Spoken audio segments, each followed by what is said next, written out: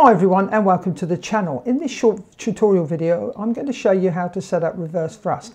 Now you will need a ESC that can actually do this and you need to set up a separate channel. It's basically setting up a mix.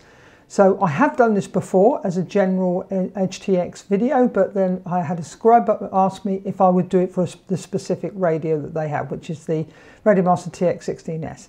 So let's switch over to the radio and I will show you how to do this. And here I've got the TX16s. You can see I've got my model open, which is the reverse thrust one. I'm going to tap the screen and I'm going to go model settings. First thing we're going to take a look at is the mixes.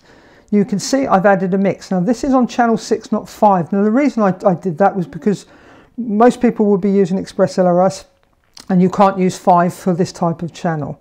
Well, I wouldn't suggest it anyway. Normally it's for arming.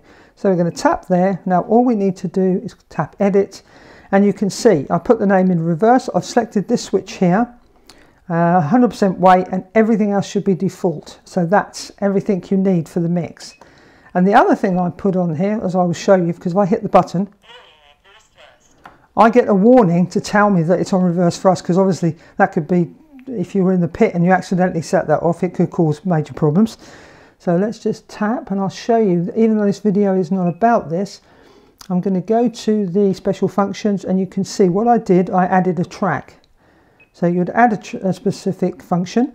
So you can see it's the switch back towards us. I said select function, play, track, then the track, and then the number of times you want it to play and activate it. Now that track will not be in your radio. I made that track myself. I've got videos. If you look at my playlist, you'll see where there's videos that show you how to make your own sounds.